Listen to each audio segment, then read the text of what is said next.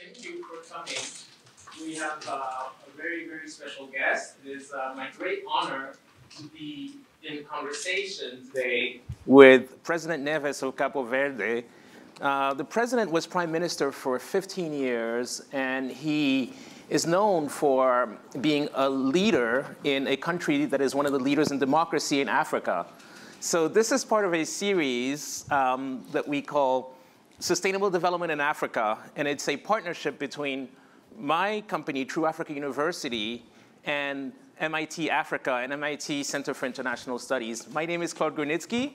I'm from Togo, and I'm a proud MIT alum, and I'm so happy to be having this conversation with the president, but it's actually going to be a conversation with all of you because we have some questions that already came in for the president, and we are lucky to have a translator. So what I'll do is I'll ask the questions, which will be translated.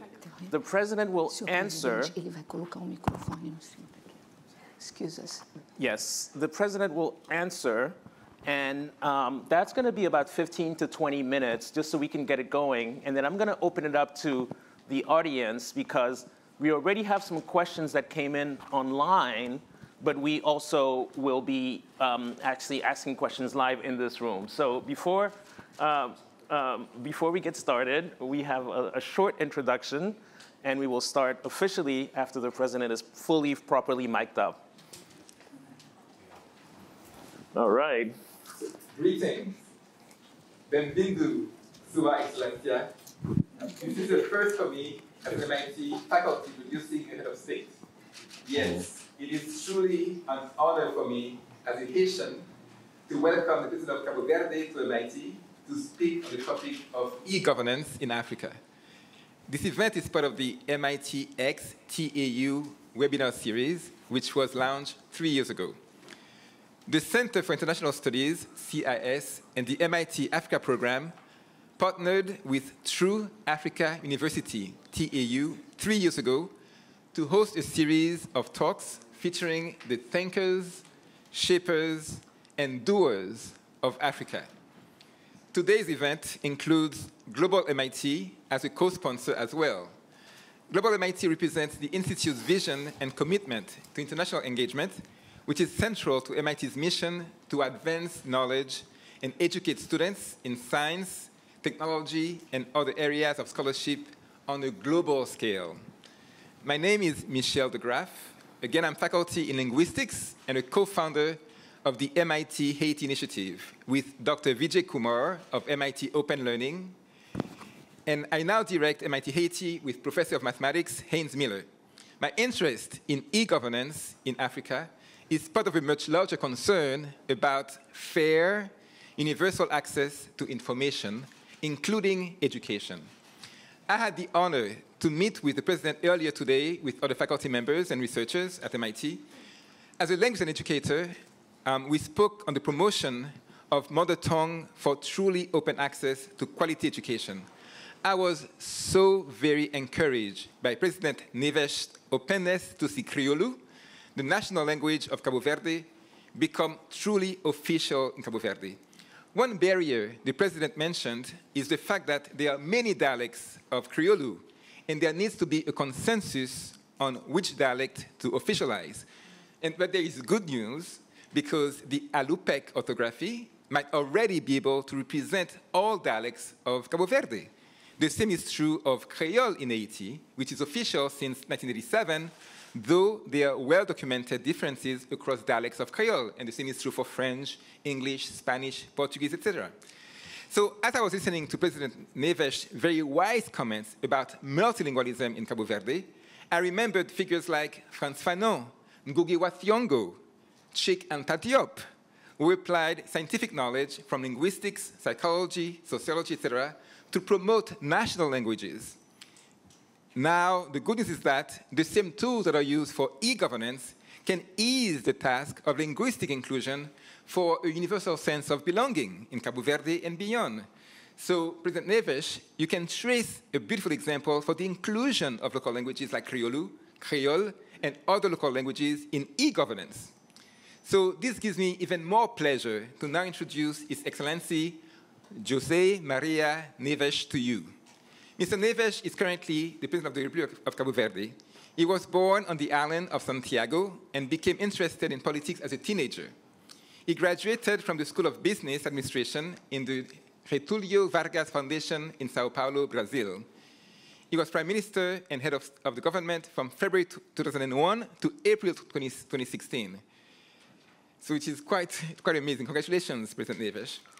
And today's moderator and the founder of TAU is Claude Grunitzky. Claude is a journalist, editor, and entrepreneur. Born and raised in Togo, he's a graduate of the University of London and of MIT. He's best known as founder and editor-in-chief of the lifestyle publication Trace, an international fashion and music title, and as a co-founder of the Trace TV network. He runs True Africa, a media platform championing young African voices. So, without further ado, since time is short, I'm going to thank you again, President Neves, for your presence, and I welcome you all to this discussion. Thank you. Thank you, Michelle. Thank you. What a wonderful introduction, and what an honor, as I said, to be with you, Mr. President. I wanted to ask you, we're in the state of Massachusetts. Nós estamos aqui no estado de Massachusetts. And there are more or less maybe 70,000 people from Cape Verdean origin who are living in this state. E nós temos mais ou menos 70.000 pessoas de origem cabo-verdiana que moram aqui nesse estado. And there's only about 500,000 people living in Cabo Verde. How do you feel about the fact that so many of your people are in this one state, Massachusetts? E tem somente mais ou menos 500 milhões de pessoas vivendo no Cabo Verde. Como que isso se sente em relação ao fato de tanta gente estar vivendo aqui no estado de Massachusetts, pessoas do seu país? Boa tarde. Good afternoon. Thank you very much for your presence here. I will speak in Portuguese. Na verdade, Cabo Verde é país transnacional e transterritorial.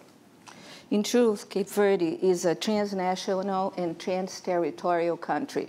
Desde o século XVII, os cabo-verdianos têm saído de Cabo Verde para várias partes do mundo, a começar pelos Estados Unidos. Since the 17th century, the Cape Verdean people have left Cape Verde to several places in the world, and starting by the United States. Portanto, os cabo-verdianos são os primeiros africanos livres a chegarem no século XVII aos Estados Unidos, ainda antes da independência. The Cape Verdeans were the first free Africans to arrive in the United States on the 17th century, before the independence.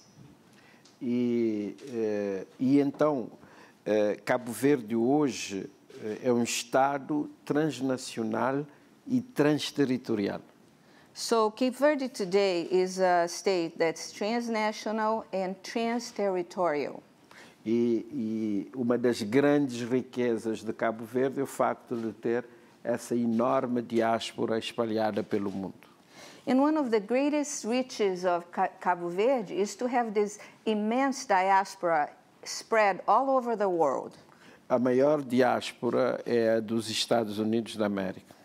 The largest diaspora is the one in the United States. E aqui no estado de Massachusetts é a maior comunidade cabo-verdiana nos Estados Unidos. And here in the state of Massachusetts, we find the largest community of Cape Verdeans in the United States. E esta comunidade é extremamente importante para Cabo Verde. This community is extremely important to Cabo Verde. E primeiro por causa das remessas financeiras que mandam e que são importantes para o crescimento econômico do país. First of all, because of the financial money remittances that they send, because it's important to the economic state of the country. Mas também remessas de ideias que são muito importantes para o crescimento espiritual do país. And also the sending ideas which are very important to the spiritual growth of the country. E Cabo Verde um país livre, democrático, com um Estado de Direito que funciona e também é um país com os melhores índices da boa governação. Cape Verde is a free country, a democratic country, is a place where the law works and it's democratized and there is freedom. E tudo isto porque temos este país muito aberto ao mundo. And all of that is because we have a country that's very open to the world. E as nossas fronteiras são muito porosas. Our boundaries are very porous. E então há uma interpenetração muito grande entre as ilhas e as comunidades na diáspora.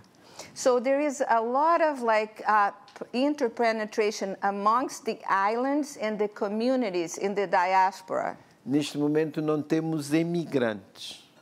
At this moment, we don't have immigrants. Com as tecnologias informacionais, temos transmigrantes. With the technology that are transforming, we have transmigrants.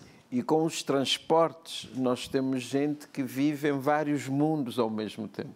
And with transportation, we have people that live in several worlds at the same time. Às vezes estão aqui em Boston, às vezes em Lisboa, às vezes na praia. Sometimes they are here in Boston, sometimes they are in Lisboa, and sometimes they are at praia. O mundo agora está muito mais pequeno.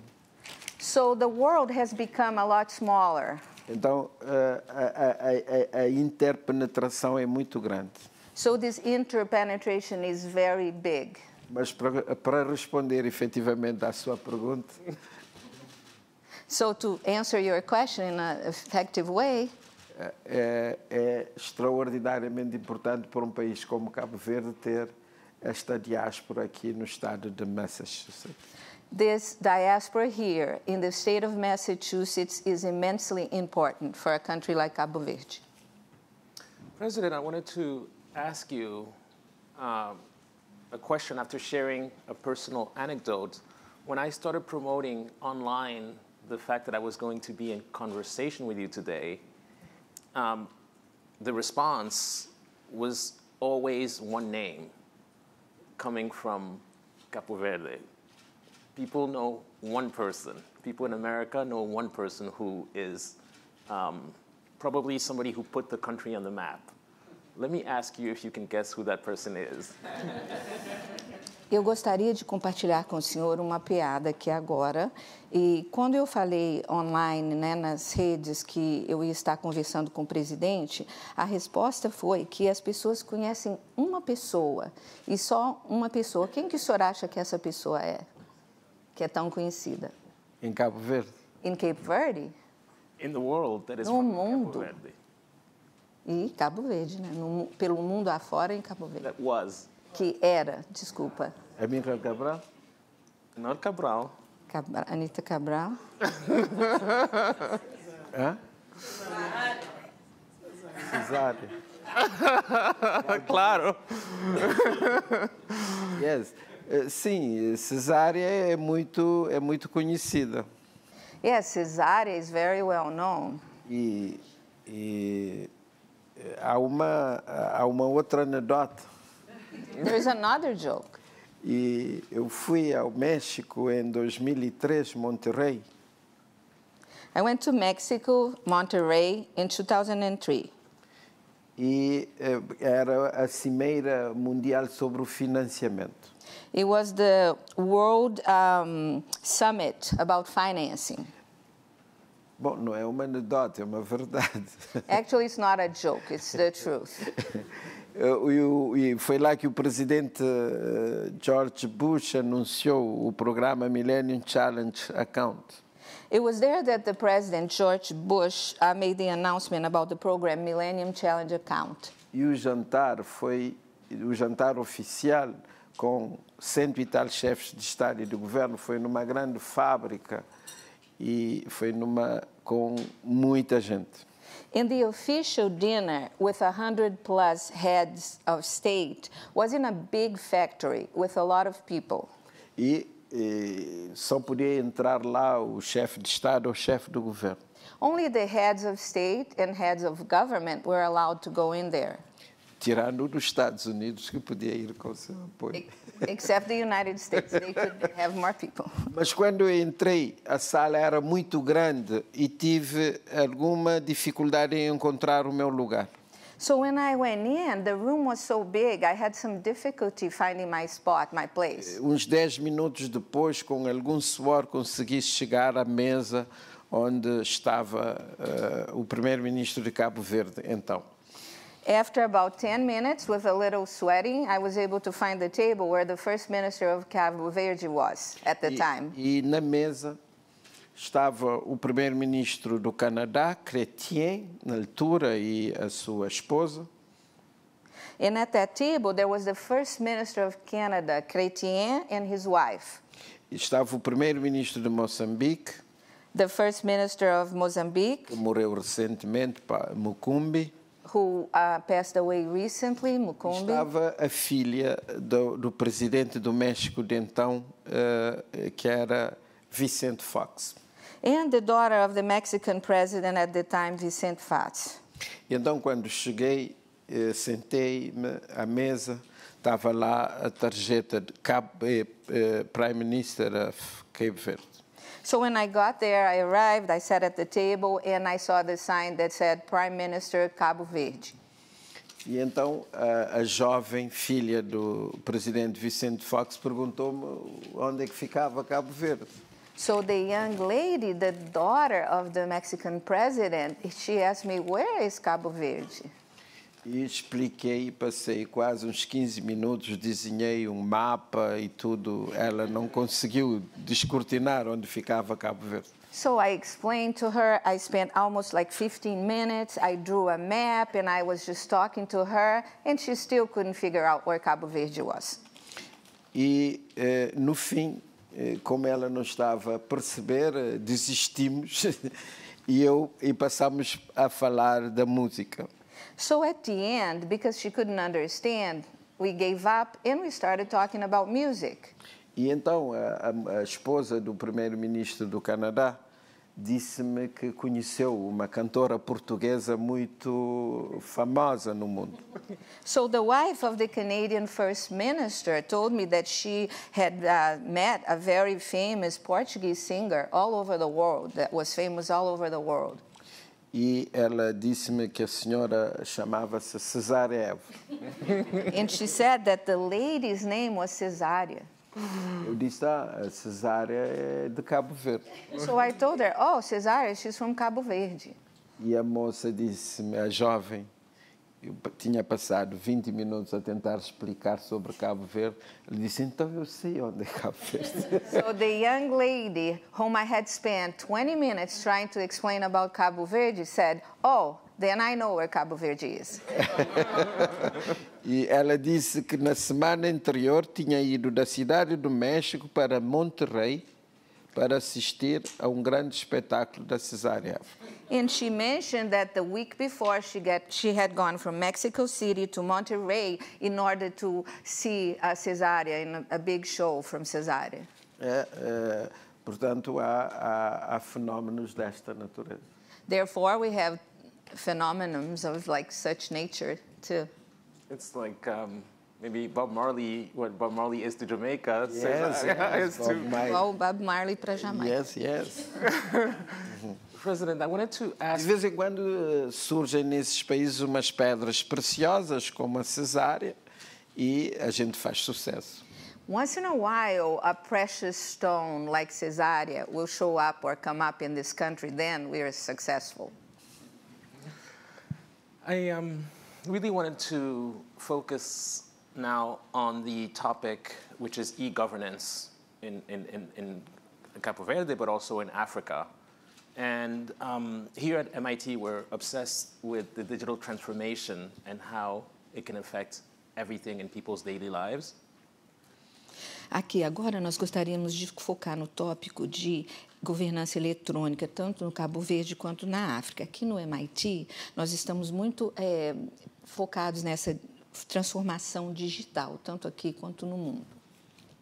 And Cabo Verde is known throughout Africa because you've had several elections that were conducted electronically, something that could not even be conceived in my country, Togo, for instance. O Cabo Verde é conhecido na África porque houveram várias eleições que foram feitas eletronicamente. E isso é uma coisa que não é concebida, por exemplo, na minha região do Togo, na África. Mm-hmm. Why did you decide to push for e-governance? Por que o senhor decidiu entrar nessa situação de um governo eletrônico, de e-governance? Bom, Cabo Verde são ilhas dispersas, 10 não habitadas. In Cabo Verde, we have dispersed islands. There are 10, but 9 are habitable. Temos essa imensa diáspora. And we have this immense diaspora. Cabo Verde põe-se um grande problema da acessibilidade das pessoas aos diferentes serviços. So we have this problem in Cabo Verde of getting people to be aware of the different services. As tecnologias informacionais são mecanismos para estabelecer links entre as ilhas e links entre Cabo Verde e a diáspora. So the technology and information, they are mechanisms to establish links between or amongst the islands and between Cabo Verde and the diaspora. Portanto, as tecnologias informacionais eram primeiro um instrumento para estabelecer essas links. The informational technology were the first instrument in order to establish those links. Mas também era um instrumento fundamental para a modernização do país. And they were also an essential tool to modernize the country. E para acelerar o ritmo de transformação do país. And also to accelerate the rhythm, the transformation of the country. Portanto, nós somos um pequeno estado. We are a small island state.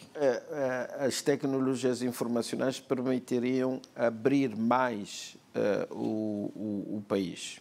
So the informational technologies would open more the country. Por isso é que nós decidimos avançar rapidamente para a governação eletrónica. That's why we decided to advance quicker to electronic governance. Para aumentar, para melhorar o processo decisório. In order to improve the decising process. Melhorar o processo de formação das políticas públicas. And to improve the process of formulating public policies. De melhorar o processo de execução. Improve the execution of them. No fundo, ter mais sofisticação no processo decisório, ter mais eficácia mais eficiência na execução e mais eficácia nos resultados. So it's like sophisticating, making it more sophisticating the decision process, more efficiency in this process, becoming more efficient as a whole. Efficient in execution. And efficacy in execution. Pardon. No, efficiency in the execution, efficacy in results. Efficient in execution and efficacy in results. President, let me... portanto, foi por causa disso que nós rapidamente avançamos para a governação eletrónica.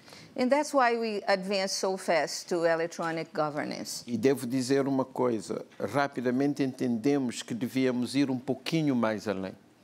And we understood quickly that we should go a little bit further. E neste momento não falamos apenas da e-gov. And at that moment, we weren't just talking about e-gov. Nós também falamos de iGov. We also talk about iGov. Percebemos que tínhamos rapidamente de fazer mais do que iGov, integrar os diferentes níveis de decisão e os diferentes níveis de governo. We noticed that we had to integrate the different levels of decision and the different levels of government. E também, como Cabo Verde é um país que tem um amplo espectro de cooperação internacional.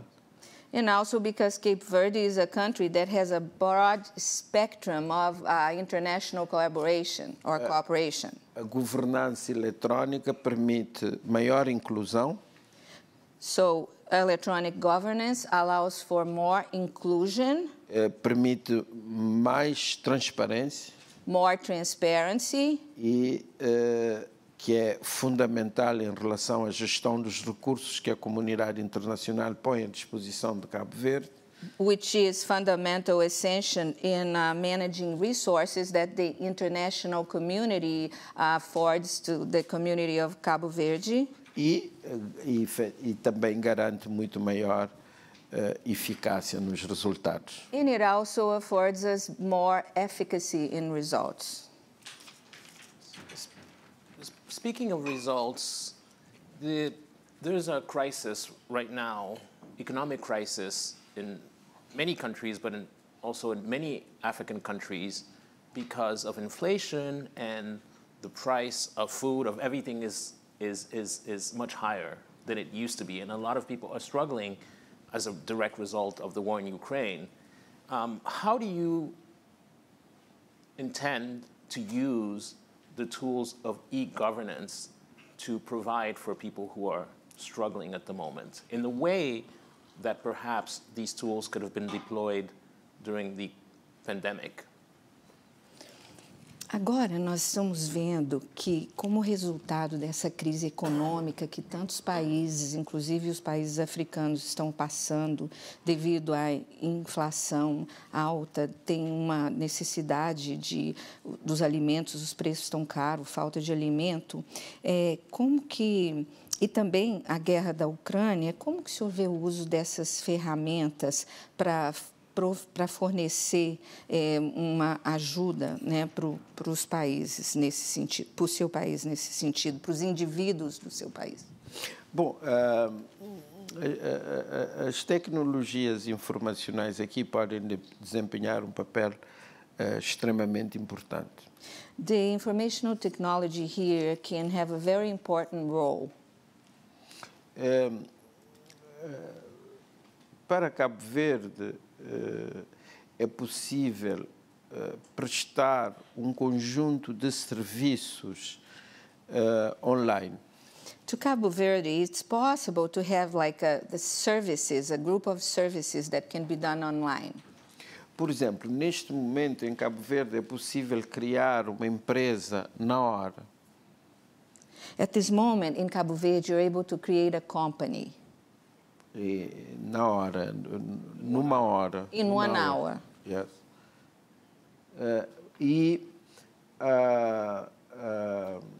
Para isso, foi possível no back-office por todos os serviços a dialogarem entre si. So for that reason, it was possible for all the services to work together amongst themselves. E temos o front office e no terminal do computador, quando um empresário quer criar a sua empresa e através das plataformas digitais, a área do trabalho, a área das finanças, a área da segurança social e falam entre si e permitem que o resultado seja imediatamente disponibilizado ao empresário. So we have like a front office per se, then the computer, like terminals, they are used, and the business people can, in the different areas, are able to communicate amongst themselves, for example, in finance, in social welfare, in work. They talk to each other, and that allows or brings results to the businesses. E isto é importante porque permite que um cidadão, por exemplo, em Boston, em 5 minutos pode obter uma certidão, um outro documento oficial de Cabo Verde que antes demoraria 1 ano ou mais. So this is important because it allows individuals, for example, in Boston, in 5 minutes, to be able to get a document from Cape Verde that before it would take a year or more to be able to get that document. Depois, também as tecnologias informacionais permitirão prestar determinados serviços, educação online, telemedicina, etc., que são extremamente importantes para o país. And these informational technology services will also permit education online, telehealth, and other services that are extremely important to the country. E então, qual é a melhor forma de fazermos face à situação difícil por que passa o mundo neste momento? So what's the best way that we can make easy this very tough situation that the world is going through at the moment? É aproveitar esta oportunidade para transformar as vantagens comparativas do país em fontes de vantagens competitivas. It's to take this opportunity to transform the comparatives opportunities in the country to competitive, to transform them into competitive advantages. E só isso permitirá o crescimento econômico do país. And that will come with the economic growth of the country. E então, as tecnologias permitir-nos-ão fazer face aos desafios de hoje se pudermos utilizá-las para o crescimento econômico de Cabo Verde. So the technology challenges will facilitate for us today the economic growth, if we can use them for the economic growth. E é claro que estas são ideias a médio e longo prazo. Of course, these ideas are medium to long term. A curto prazo, temos de tomar medidas de política para fazer face ao aumento dos preços e aumento da pobreza e das desigualdades como resultado da pandemia. In short term, we have to take political measures because of the increase in price and poverty and inequality. The African Union published a report that many of us read, and it was for the period 2020 to 2030, and it was called The Digital Transformation of Africa. And that report estimated that Africa needs about $100 billion in investment in infrastructure, including broadband, in order to be competitive on the digital stage. How does a country like Cabo Verde finance these growth measures that you just described when you don't have a lot of national resources and the country is still dependent on tourism for 25% of its annual revenue? Esse relatório África-Índia, que foi feito com estimativa para 2020 e 2030, fala da transformação digital da África e que há necessidade de haver um investimento de mais ou menos 100 bilhões em infraestrutura, banda larga, para que possa ser um país ou um continente onde haja competição digital. no mundo. Esses recursos que têm que ser alocados compreendem mais ou menos 25%, o senhor pode repetir, 25%? Tourism is more or less 25%. 25% é mais do que, mais ou menos 25% a economia do Cabo Verde é o turismo. Como que o senhor vê isso sendo mudado, transformado? Não entendi. Ah? Sim, mas não entendi bem essa relação entre o valor, o estudo, o valor é para o continente africano, não é? The value of that study, the amount, is for the African continent, o continente inteiro. Não só Cabo Verde. Eu acho que a questão da transformação digital em África deve começar pela construção de uma visão. I think that this issue of digital transformation in Africa has to start by building a vision. Se tivermos visão e estratégias, poderemos mobilizar as parcerias que são necessárias para o financiamento e para a execução dos projetos. If we have a strategic vision, we can mobilize the partnerships that will be necessary for actually doing those projects and mobilizing them. E eu acho que a África tem condições para mobilizar os recursos que são necessários para fazer a transição digital.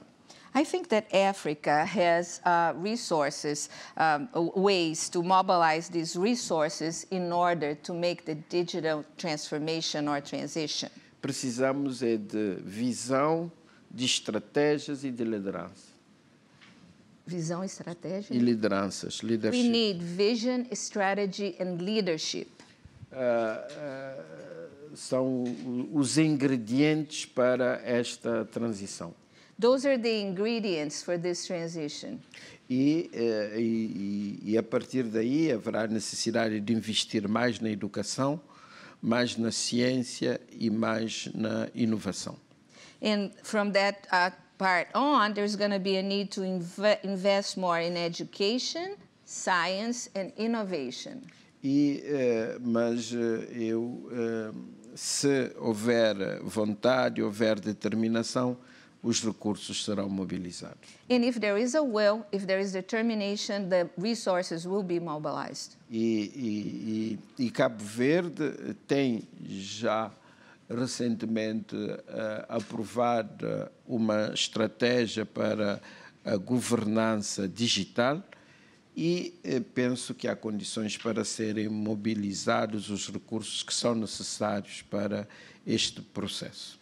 And Cabo Verde has recently approved a strategy for digital governance, and I think that these resources can be mobilized in order to have this project succeed. I think because of our late start, unfortunately, we can only take about 2 questions from the audience, given that the president has a very, very busy schedule. There's some questions that came in online as well, but I'm wondering if we can start here, if there's any questions in this room before I go to the questions online. Atraso e o presidente tem horário muito atarefado. Nós vamos fazer só 2 perguntas e tem as perguntas que vieram online também para ser feitas. Please introduce yourself before you ask the question. E por favor, se apresente antes de fazer a pergunta. Hello, my name's Drew Wallace, and I'm working with a startup at the iLab over at Harvard. And I'm originally from Florida, which is another tropical country that's currently in a democratic backslide. And so I was wondering if you had any advice for specifically Florida, but in general in the United States, for strengthening and buttressing our democracy as we move more and more things onto digital platforms. E o nosso país parece que está indo para trás por um sentido. Então, eu gostaria de saber o que o senhor sugeriria para a nossa democracia, para fortalecer a nossa democracia aqui nos Estados Unidos. Great question. Excelente pergunta. A pergunta é excelente, a resposta que é difícil. Excellent. The answer is difficult.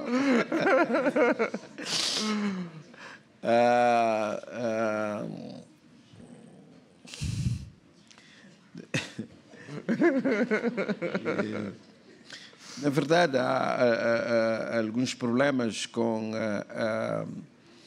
não sei bem se é com a democracia, com a política no mundo. In truth, there are problems. I'm not sure exactly if it's with democracy or politics in the world. In English, we have three words about politics. In Portuguese is just one, não é? Em inglês temos três palavras para política: politics, policy and polity. E em português é só política. In English, we have three words for politics, like politics, policy, or politic. And in Portuguese, it's only one. E, na verdade, temos no mundo alguma crise da política, politics, e alguma crise do public policies. So in the world, we have crises of like politics, some crises of politics, and some crises of public policies. Mas e em português é mais fácil dizer, porque é só dizer que há crise da política. So in Portuguese, it's easy to say because all we say is a crisis in politics.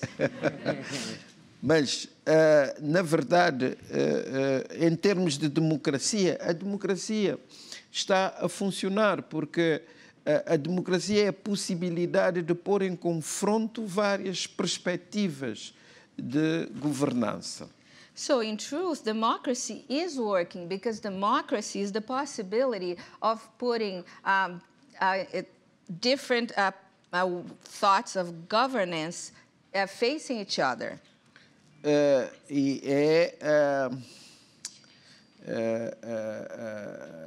a democracia é divergência de opiniões. Democracy is divergent opinions. E isso acontece nas nossas sociedades normalmente. And this happens in our society normally. O problema é quando uma opinião com a qual nós não concordamos se impõe. The problem is when there is one opinion that we don't agree with, and this opinion wants to impose itself. E há um grande desgaste das instituições e um grande desgaste eu falo das instituições enquanto estruturas, enquanto normas, enquanto hábitos mentais. Há aqui um grande cansaço dessas instituições nos países liberais. So there is this like tiring of the institution in liberal countries when we talk about structures, about rules, about the organization itself in liberal countries. E este cansaço tem levado as pessoas a procurarem respostas muito simples para os seus problemas. And this getting tired, this process of getting tired has made people look for simple answers for their problems. Na teoria das organizações, in the theory of organizations, nós estudamos que quando as situações são muito complexas, muitas vezes as pessoas tendem a procurar respostas simplistas para a grande complexidade das questões. We study that when situations are very complex, people have the tendency of looking for simple answers to resolve these complex situations. Vamos dar um exemplo genérico na política. I'll give you an example, a general example in politics. A situação no mundo é de grande complexidade também nos diferentes países. So the situation in the world has a lot of different complexities, seriousness in different countries all Os over. contextos são muito diversificados e com enormes desafios. The context is It's very diversified and a lot of challenges. Então, os movimentos iliberais e autoritários estão a propor soluções muito simples para resolver os problemas. So the liberal movements and authoritarian movements are proposing very simple solutions to solve those problems. E acabam por ganhar o apoio dos cidadãos e da opinião pública. And they end up gaining the support of citizens and public opinion. E acabam até por ganhar eleições. And they end up winning elections even. Mas no poder mostram que não têm soluções porque as respostas que propõem são extremamente simplistas. And when they're in power, they show that they have no solution because the answers that they propose are very simple. E então a solução é fazer uma forte polarização na sociedade para evitar que as questões de fundo sejam resolvidas. So the solution is to have a strong polarization to avoid a strong polarization in society in order to avoid that these issues be resolved. E toda a sociedade desvia-se para essa polarização e as questões ficam por resolver. So all society goes towards that polarization and the issues are still pending, not being resolved. Portanto, esta não é uma crise da democracia. So this is not a crisis of democracy. É crise da política. It's a crisis of politics. É crise da ação política, politics, It's a crisis of politics. e crise da formação de políticas públicas, policy e public policies. And the crisis of creating public policies. E enquanto polity, While politic, que são as estruturas, as normas, as regras, which are the structures, the rules of the organization, por causa do conservadorismo existente nas sociedades, because of the society where there is a lot of conservationist, conservadorismo, conservativo. conservative, sorry. Yes, in this society. E então é mais difícil de mudar. So it's harder to change. E então é tudo isto que está a acontecer na política no mundo. So that's all that is happening in politics in the world. E então temos de aprender a viver em sociedades absolutamente complexas. So we have to learn how to live in societies that are extremely complex. E procurar respostas para situações muito complexas. And we have to look for answers for situations that are very complex. E isso é extraordinariamente difícil. And this is extremely difficult. Well, we want to thank the President. We won't have time, unfortunately, because we are at time, and I know some of you have class. We want to thank the President for his extraordinarily insightful remarks. This was really great. I will ask you to remain in your seats until the President is escorted out. But before that happens, though, I do want to stand up and give President Neves our gifts from MIT, the Center for International Studies, for our photo op. Start first off a baseball cap. Okay. President, this is for you. Okay. And then we will pose for a photo here with His Excellency President Neves of Cabo Verde. Mm-hmm. I'll come close to you, President. I'll just come here, so we'll take a picture. Okay.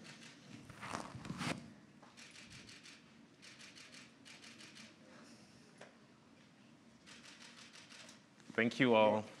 Da próxima vez faça a matrícula em algum curso. Faz a matrícula onde? Em algum curso. Oh, next time I'll sign up for taking a course here. Thank you, President. Thank you so much. Wonderful.